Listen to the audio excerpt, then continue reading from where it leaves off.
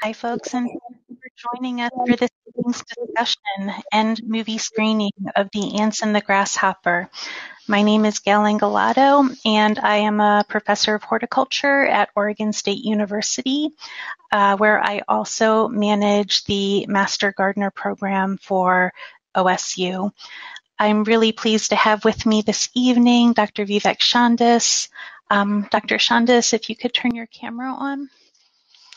Thank you so much for being here. I'm just going to let folks know a little bit about you and your expertise.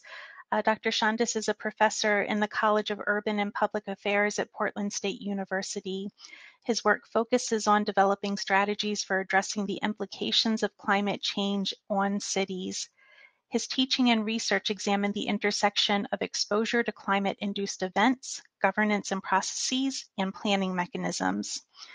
As the founder and director of the Sustaining Urban Places Research Lab at PSU, he brings a policy-relevant approach to research, including the evaluation of environmental stressors on human health, developing of indicators and tools to improve decision-making, and the construction of frameworks to guide the growth of urban regions. Over the past few years, research from his lab has appeared in multiple media outlets, including NPR, The Washington Post, the New York Times, Minnesota Public Broadcasting, Smithsonian Magazine, as well as other national and international media. And I'm really pleased, Dr. Shandas, that you could join us tonight for the discussion of this film.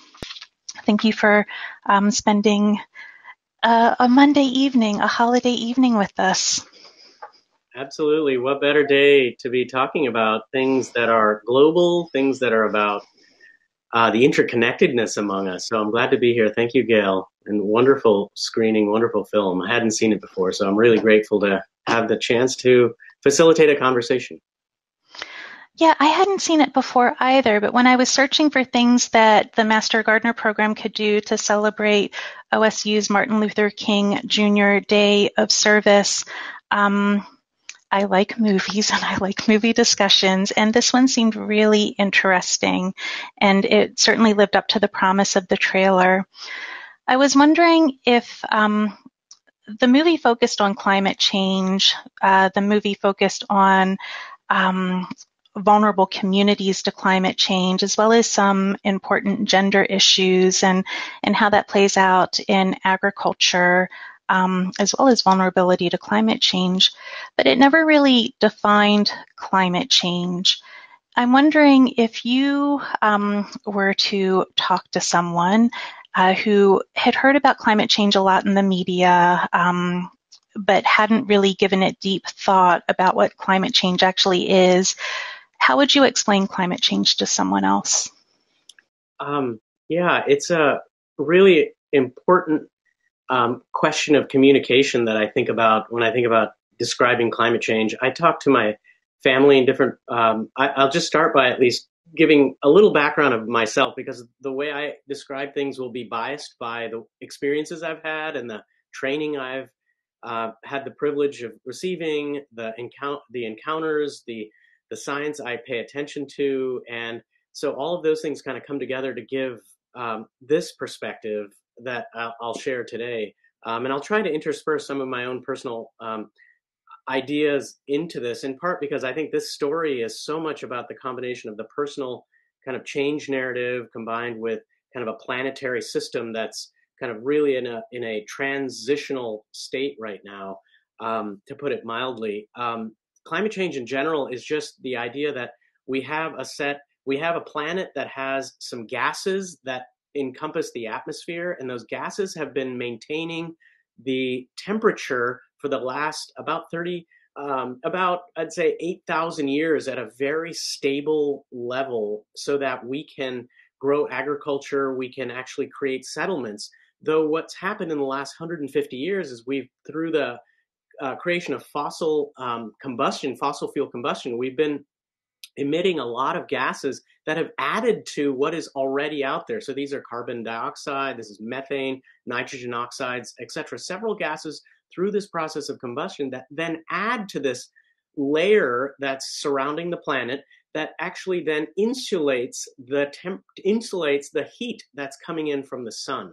And so each day as you wake up, this incredible energy, short wave radiation, as the scientists call it, come through the atmosphere and hit the ground. It's absorbed by the ground, it's absorbed by the ocean, and some of it bounces back from the clouds, some of it bounces back from the ocean and the land. And a lot of those gases that we've been emitting over the last 150 years have been holding much of that heat on the planet.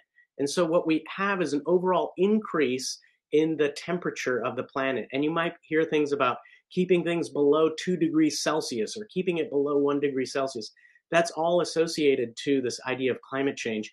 And it's not a new phenomenon. We've known about climate change for over 100 years scientifically in the modern conventional science, in the sense that a Swedish scientist back in 1902 actually published a paper looking at coal and the relationship to climate change. And Arrhenius, if I have the Swedish pronunciation right, is that scientist, Svante Arrhenius, and it was a really compelling document that then in the 1960s was actually confirmed by none other than fossil fuel researchers, which is a super interesting irony in this whole climate change discussion as well. So in general, it's the blanket around the Earth, the heat being trapped in, and not having a chance to actually be regulated as it has for millennia. Thank you so much for that explanation. There was a comment in the chat that I was wondering if you could address about whether or not climate is also dependent upon the sun, and the sun being unstable over years. So I'll read the comment. Climate is also dependent on the sun, and it hasn't been stable for thousands of years. We've had the Little Ice Age and all of those things. Do you have a clarification that you might be able to add for someone who has a question about the role that instabilities in the sun might have on climate change, and the fact that in the geologically recent past, there have been smaller ice ages through time? Yeah, I mean, we are on a planet that responds to the energies that it receives from the local sun it has, the sun that's adjacent to it, and that gives us all of the vegetables and crops and energy that we have, essentially. And so the sun in and of itself is going to be emitting huge amounts of energy. The extent to which that energy varies is the energy that varies is going to change from time to time, though the total amount of energy we can calculate pretty carefully at this point. We've been able to get a lot of the climate models to really ground the science within a order of magnitude of accuracy that allows us to really predict how much energy we are able to pick up on. The details of the instability of the sun is something that's probably a physical scientist, like our Swedish friend who really made the first claim of climate change, Svante, could probably speak to in a lot more detail. There's a lot of photochemistry that happens with the sun hitting the Earth. There's a lot of the reflectivity, the amount of clouds in the sky also affects the amount of heat we're getting. So there are many factors that go into that. These climate models have been developed over the last 30 years, have become increasingly precise. That said, that many of them broke as a result of the heat dome that we saw this last summer in the Pacific Northwest. And so we're still constantly refining these models. Is about where I could go with that question. Yeah, thank you, Dr. Shandas. For folks that are typing in questions in the chat, I want to let you know that I am trying to keep track of your questions. We have Dr. Shandas until 8 p.m. this evening, so we have time for about a 45-minute discussion. There were several other points that I want to make sure that I get to, so if I don't get to your question, I apologize. I'm both trying to keep track of them on the side, as well as manage some of the other questions that I wanted to make sure that we had an opportunity to talk about. Dr. Shandas, you mentioned the heat dome that we had this past summer. It was any Oregon gardener who who was here during the heat dome. Probably we don't need to remind them what that was. But I know that the heat dome and climate change in cities, it is directly aligned with your own research. And one of the questions that I saw come through chat was somebody who wanted to know about the effects of the paved environment in urban areas, so cement and roads, what effect that may have on climate change. So could you tell us a little bit more about that line of your own research? And specifically, part of the reason that we chose this movie for today, the Martin Luther King Jr. Day of Service at OSU, is because climate change is an area of scientific inquiry, but it's also something that can be thought of as an environmental justice, social justice issue. And I think that your research touches on that quite well. So could you tell us a little bit more about your research in general and specifically what you did during last year's heat dome? Sure. Thanks, Gail. I'd be happy, and I can go by Vivek too. I'm fine with that. If you're okay with Gail as well.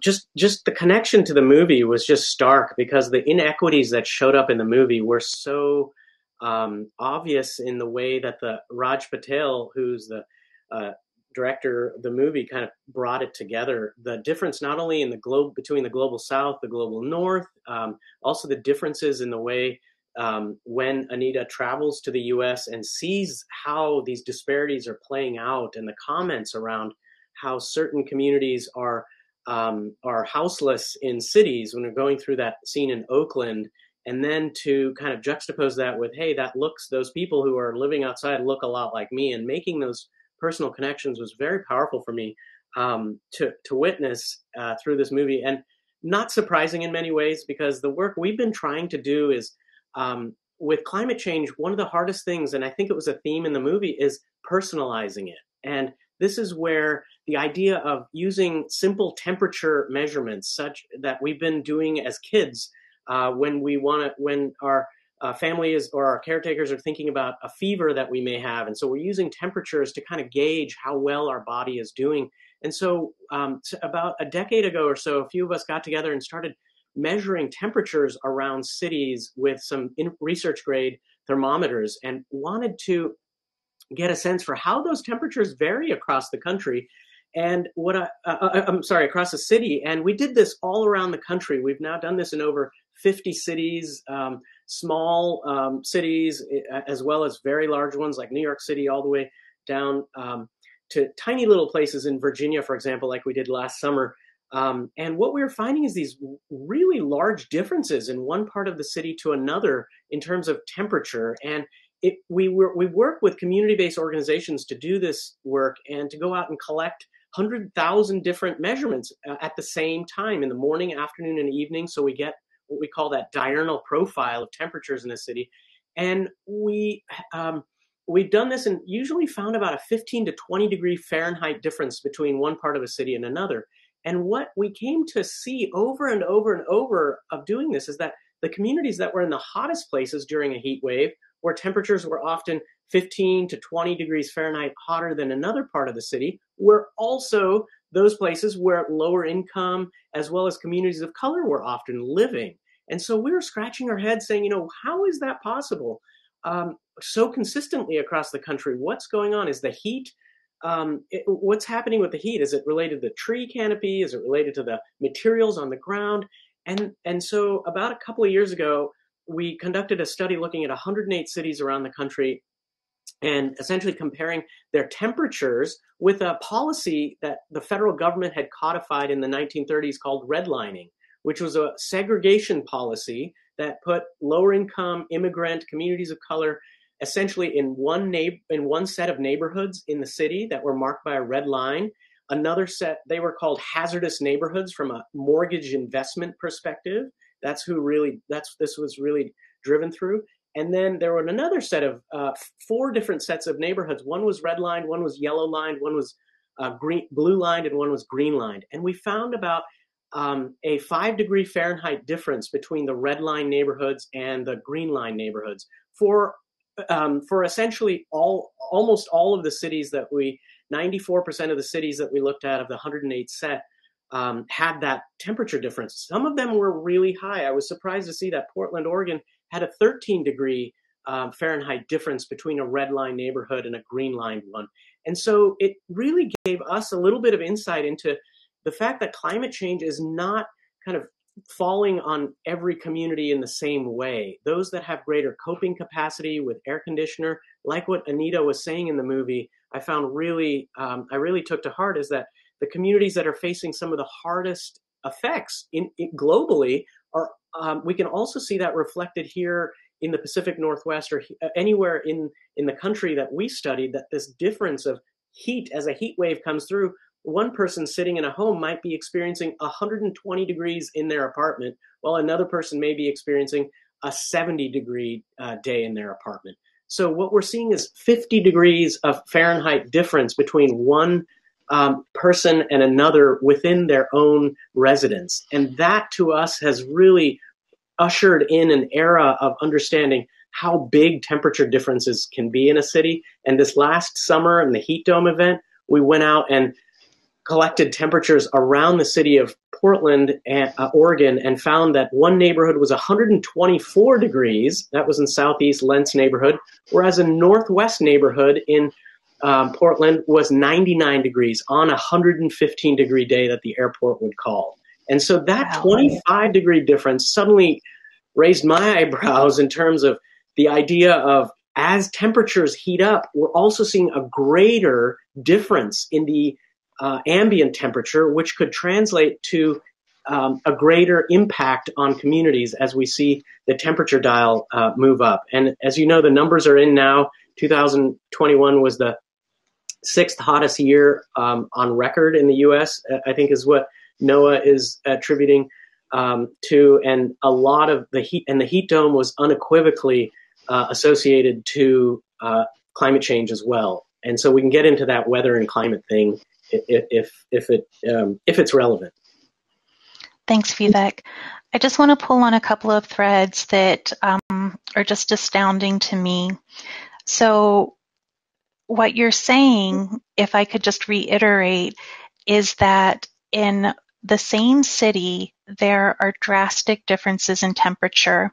And part of it is because of differences in access to coping mechanisms, such as access to air conditioning. But the part that really blows me away about your research, and correct me if I'm thinking about this the wrong way, but you and your research group have shown that historical redlining of neighborhoods by the U.S. government back in the 1940s, 80 years ago, that decisions to redline neighborhoods 80 years ago are showing a temperature signature today. So 80 years later, we're still seeing the legacy of those redlining decisions in the form of drastic differences in heat and really vulnerability of the residents in those communities to these extreme heat events. Yes, thank you, Gail. That's really a synthesis, a little capture of exactly what we're showing. We're not saying it's causation per se. We're finding a very clear correlation in this work. And the interesting part is, as somebody who studies urban regions, the thing that I've come to understand is in the 50s, when the U.S. was really excited about infrastructure, as we are again now, the infrastructure was going into neighborhoods that were often the lowest cost, land cost neighborhoods. And those lowest land cost neighborhoods were by design lowest land cost because the red line neighborhoods were disinvested in by local municipalities for decades already. And those, by disinvesting in a neighborhood, meaning you're not bringing any services to that neighborhood, you're not bringing any green spaces, any parks, any gardens to that neighborhood, you're really leaving that neighborhood on its own. Those specific freeways and infrastructure, housing projects, industries, all went to those land-hungry developments, all went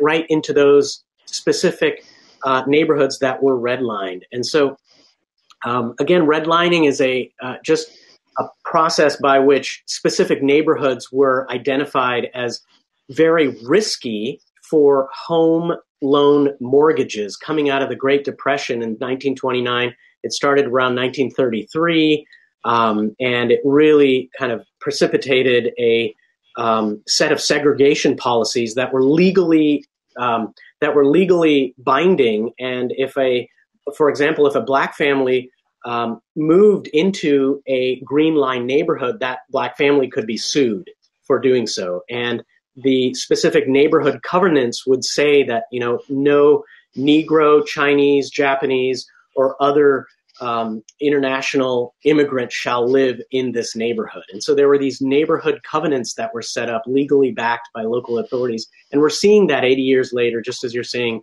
Gail, that signature of that segregation policy is what we're finding to also affect the communities today. And so part of that reason, which you alluded to, was because those red line neighborhoods, which were subject to disinvestment or lack of investment, that they were more prone to development. So they are the more paved, less green areas of a city today. That's exactly right. And then once that, I don't know that you'll have the answer to this, but once those areas are paved, is there any opportunity to depave and to invest in green infrastructure? Are there policies which would promote the re-greening of these historically neglected neighborhoods? Yeah, it's a tricky, I'll just say it's a tricky question, in part because when we see a problem like this neighborhood doesn't have garden space, it doesn't have green space, parks, it doesn't have trees, street trees. And so let's just create a city policy to put a bunch of trees into this neighborhood on all the streets. Let's get lots of green spaces developed. And I've seen this actually as a kind of almost a knee-jerk response to the research that we put together. And so that's where you start seeing concerns over communities seeing that the city is, again, doing something to them as opposed to engaging them in the conversation about what would be helpful in this particular neighborhood and trying to, what we often call, co-produce the solutions together. And that's something that we are really trying to get a better understanding around, is how do we actually work with communities together to identify what might be strategies for the challenges they're facing, including heat or flooding or other climate-induced hazards that are increasingly becoming more personally observable or personally experienced by the communities there. And so, yes, there are policies that are moving that are, for example, saying greening in low-income, low-canopy neighborhoods is a priority. Though to do that thoughtfully and to do that together with the community is something that we're really trying to encourage policymakers to think a lot more carefully around. Thank you for that. I want to get back to the movie for a moment again, and some of the notes that I took during the movie was climate change disproportionately affecting people of color. Anita at one point says that if we talk about climate change, maybe we can save more lives. And this goes to a comment I saw from Marissa, who noted the number of people who died in recent extreme heat events. I think Marissa might have been in British Columbia or Ottawa, somewhere in Canada. People died in Oregon's heat dome event as well, and it was largely based upon where they were living and residing at the moment of the heat dome. I guess the question that I am long-windedly getting to is that it really struck me that when Anita was asked by the first set of family farmers what they can do to help her, she said, talk about climate change. And then two different set of farmers said, oh yeah, we never talk about climate change. The first family said we just assumed that they knew about it. And then the second family didn't talk about it at all. I'm wondering, as a scientist who studies climate change, do you talk about climate change with your friends and your family? And I am an entomologist by training, and I have to say, I don't talk about climate change as a regular practice or even a rare practice with my friends or family. So I'm just wondering, do you have those conversations, and how do you broach those conversations? How do you normalize discussions about climate change? Yeah, I feel I feel very lucky in many ways that family members that my family is open to conversations about climate change. Though, for example, I went to India to visit my family in South India. They're about 8 degrees above the equator, and I visit them, as often as I can. A lot more before the pandemic. And when I would visit, they recently in the last since about 2012 or so, they would say to me, and if you know South Asians, you know their love for mangoes. So the cycle of mangoes is a very important thing in many parts of South Asia. And so they were telling me that the mangoes were ripening in January and they always ripen in March. And they were open to that conversation and they wanted to kind of think about what that might mean and whether it's going to become December or November or what that pattern or shift is actually means. And so what I've come to really connect with climate change was a theme in the movie, this notion of until it personally impacts me, I'm not really going to be paying attention to it. And so Anita's struggle to go out and have that conversation with farmers throughout the US was in some ways, I was interpreting that as a recognition of how her own story was about the personal impact that she had. And she wanted to find out whether a place in the United States that was arguably one of the most important contributors to the greenhouse gases in the world had the same personal impacts as she did. And so what I like to do is really kind of ground the conversation in the lived experience. We can show data and I can show data. I can talk about the data. I can go out and collect lots of it. Though until I can really connect with people on what their experience was like during an extreme weather event, it's really hard to have that conversation. And for me, temperature has been a really easy one. I have to say, I've tried flooding, I've tried landslides, I've tried sea level rise. They've been very challenging conversations.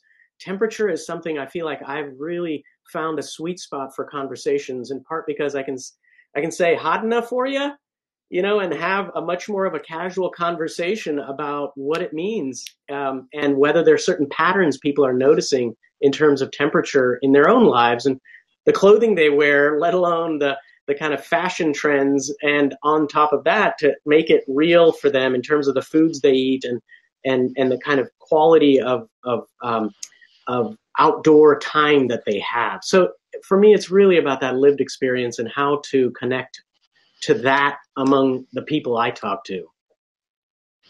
I think that's really good advice. Keeping one eye on the chat kind of makes me think that sometimes I think people may avoid discussions of climate change because they're worried about it getting political, and we don't know how to navigate necessarily those contentious discussions. But making it personal, connecting it to someone's lived experience.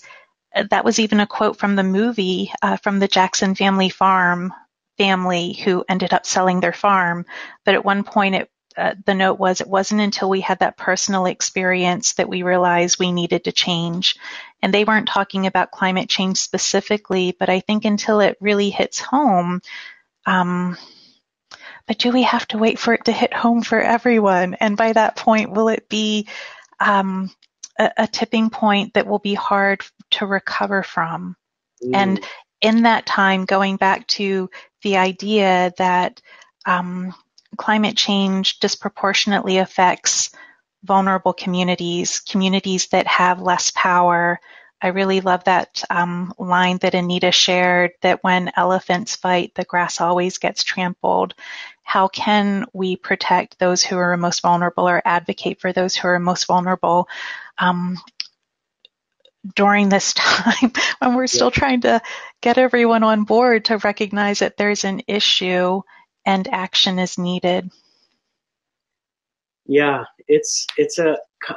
so many threads there that are interesting to think about. I mean, one thing I would just encourage the audience to think about, or maybe reflect on a little bit, is I had the privilege of working in the Middle East for a little while, where I actually saw in 120-degree direct sunlight, where the clouds rarely show up, um, constructing glass towers in the desert, where the sun goes right through the glass and the inside is cooled to a 65 Fahrenheit and kept there throughout the day and night. And the amount of energy resources that humans are able to pool and throw into the construction of buildings and the cooling of buildings and the way in which energy resources have been used, I think, is something I've been reflecting on for a long time. And this notion of live simply so you can simply live at the end, really interesting to me, because including when I have my family members from India come and visit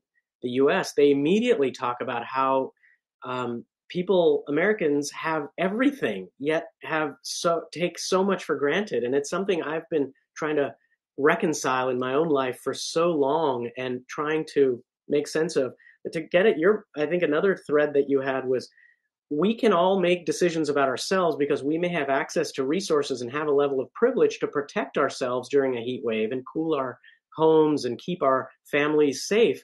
Though all it takes is a simple walk for me, out a couple of blocks to see folks living in tents as what I've measured, 135 degrees Fahrenheit, living in tents in direct sunlight. And so where we see this kind of reality playing out right in front of us, I wonder if we would ask ourselves, am I just looking out for me and my own, or am I looking out for my brothers and sisters who are directly experiencing things and have very limited coping resources to be able to actually navigate what the planet is now bringing to us in full force? And so part of what I think folks that I talk to are constantly trying to do is, how do we create the policies that are trying to lift up those voices and lift up those communities that are the hit first and worst?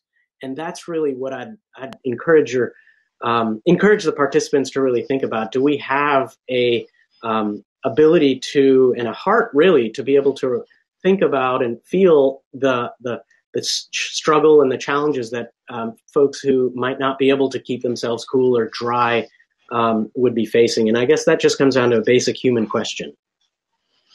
Thanks, Vivek. I think that's really good advice. Within the Master Gardener program, Master Gardeners are by definition volunteers. We volunteer in our communities to support sustainable gardening and really to support every Oregonian who wants to garden. We want to be there to help. And within the last 2 years in particular, we've had a lot of difficult discussions about what it is that we need to do or compelled to do to build an organization which is anti-racist and which really focuses on equity, inclusivity, and accessibility of our programs, looking at where we're currently working and where we're not, and asking why, and really thinking about not just showing up and saying, we're here, we're ready to do the work, but recognizing that it is important to work in partnership with communities to find out exactly what you said, what it is that they want and need as a solution. I'm wondering, I don't know where you are in that work, if the discussions are they to a point where community-based solutions have emerged and you're able to share some common themes about what communities are saying, here is what we would like done, specifically with this issue of urban heat and vulnerability to urban heat in the wake of climate change and extreme weather events? Yeah, that is, I mean, each one of these questions I would love to have like a whole seminar about, in part because they're just so rich and there's so much going on with some of this. One thing I'm paying a lot of attention to is our strategies that are shifting not only the question of inclusivity in conversations, of bringing folks who have historically not participated in conversations about climate or conversations about neighborhoods or conversations about decision making. And that piece is one. The other is the shifting of power that I'm noticing happening in different places in different ways. And one immediate one in the Portland backyard is the Portland Clean Energy Fund, PCEF, which is I point to as a national model for being able to use the existing legal structures that we have to move resources from large multinational corporations that operate in the city and taking a very small portion of their funds and putting those into a fund that then provides green infrastructure, provides weatherization, provides a lot of climate-related preparedness actions that happen at the individual household and neighborhood level. And those funds can only go to 501c3 organizations, which are at least legally, tax structure-wise, community-based organizations as one definition of them.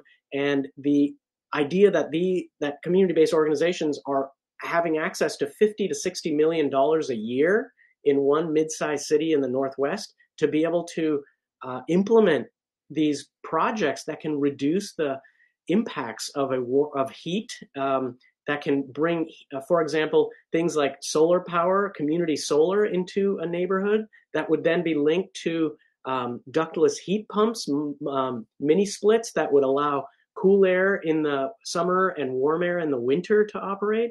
There's lots of places that I think are starting to look to this PCEF program. Denver just passed, I think it was measure 13 or 15, I forget off the top of my head, a measure that essentially does very similar thing to what PCEF is doing. And many elements of the Green New Deal that we saw in the movie were also had layers of what PCEF has been really trying to do. So there are places of hope. There are places of structural opening to be able to move resources, to have that inclusivity conversation, though to also move resources to places that have historically not had them, and to be able to build more coping capacity as we see temperatures increase and water and precipitation really become a lot more intense as well. Thanks, Vivek. I think that's a really important point, that inclusivity is only one small, narrow part of the overall solution, and not just saying like, welcome, we're ready for you, but really making sure that there's a deliberate and intentional transfer of resources and power to communities that are disproportionately affected, and allowing them, see, even saying that, and supporting their efforts to make decisions for their own future and communities. Yeah, right. Well, I would just maybe I'll just quick comment on that. Please. Just the idea I loved in the movie, the juxtaposition of how a male member of the village was commenting early on that he would never, see himself pounding the soy or going to cook or things that were for women. And the idea that by the end of the movie, he was actively engaging in this, and in fact looked like he was actually getting other boys to participate in those activities. Whereas the next scene was the family that Anita and friends had gone out to see, who were saying, wait, you're asking us to change the way we grow our food, to change the way we prepare our food? That just doesn't seem right. I don't think we can do that. And the notion of being able to change our ways, and the role that humility and the role that kind of community plays in being able to get us to move into a more responsible way of caring for the planet, I think is a really interesting theme that I'm kind of honing in on, and the idea that we can be a lot more. Our institutions and our policies can really learn a lot from the way that communities around the world are responding to climate change as well. Yes. Before I came to Oregon State, in another life, I cooperated and collaborated with the Equator Initiative, which is this United Nations Development Program office.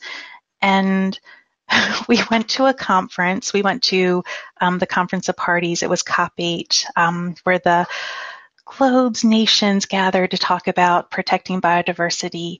And something that really struck me was that there were Fijian chiefs, so chiefs called Ratus from the island nation of Fiji, and they were talking about how they realized that their annual festival celebrating the success of fishing was having negative effects on having a sustainable fishery. And that if they just shifted this annual festival, which was akin to the biggest holiday in the nation, if they shifted it, it would have a big positive effect on protecting fisheries. And the chief just said, okay, basically the chief was like, okay, we're moving Christmas. We're moving Christmas by 3 months because it's going to have this positive effect on our fisheries overall. And it was just done, and it was a huge cultural change for sustainability. And that type of change, we need major change if we're going to pass a planet which is a healthy planet to live on to our children and our grandchildren. And continued recalcitrance to change is just kicking the can further down the road. So thank you for that. We have 5 minutes left.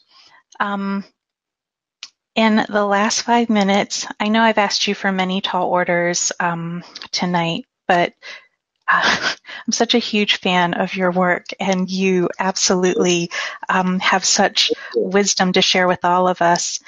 I want to hone in on something that Lorna in the chat mentioned, and something that I saw a couple of times in the movie.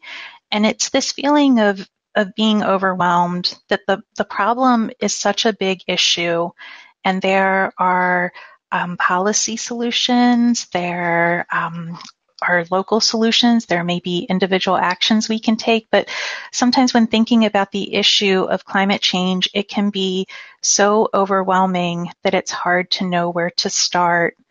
If you were to give this audience, which by and large consists of a lot of folks who volunteer their time in their community, a lot of folks who are passionate about gardening and sustainable gardening, growing local food, having green neighborhoods. If you were to give this group some advice for where to start or how not to feel overwhelmed, do you have any parting words of wisdom for us?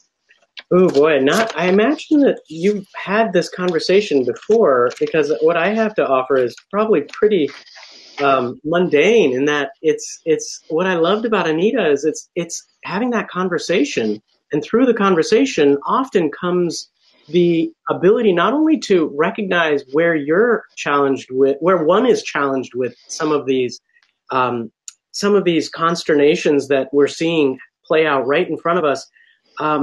Though the idea that, through conversation, we can identify small actions locally that can really start to build momentum. And so as we're having this real challenge and fight with democracy right now in the US, and we're seeing a couple of people who can stop entire Build Back Better bills, for example, and can really get in the way of potentially promising work that can happen, and we're struggling with this. The idea of movements and the idea of creating movements is something I'm starting to spend a lot more time thinking about. And by movements, I'm really talking about the idea that through these conversations, we can actually identify actions that will bring communities together and start to actually identify the changes that are needed. In fact, I don't know of many other ways in which a democratic system has had significant change happen outside of these types of movements that have really sprung up. And so that's something that I am paying a lot more attention to these days, and really trying to take my research into places where I see real real meaningful change that can be done through collectives of people committed and coming together, volunteering their time, wanting to see systems change in ways that could actually allow our planet and our communities to live in healthy, sustainable ways. And this notion of kind of building movements together and identifying what is it that what is it that we really feel passionate about, and how is it that I can contribute to that in a way. I do that through trees. Like that's my thing. I'm a big fan of large, what I like to call charismatic megaflora in cities, and they're challenging. People say they're going to fall on me and kill me, and I get all of it. I chair the Urban Forestry Commission for the city of Portland, and I've heard it all from every end of the spectrum. And one of the things that I've really been trying to contribute to is a movement around how do we maintain, support, enable trees to coexist with humans in cities so that we can kind of reduce the temperature as we get more of these heat waves, absorb that rain as it falls, and really grow those ecosystem services around not just Portland, but around all the cities that can really inhabit trees. Thank you, Vivek. Great parting words. I want to thank you for being here this evening and let you know that I want to join your movement. And I already had one success.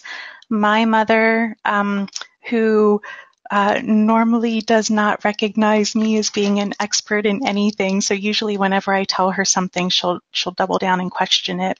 She is one of those folks that hates trees. When my sister got married, she gave her a gift of an arborist to cut down what was likely a century-old oak in her front yard. Anyway, I was able to talk my mom as an arborist was going down the road, cutting down trees, which were hazard trees.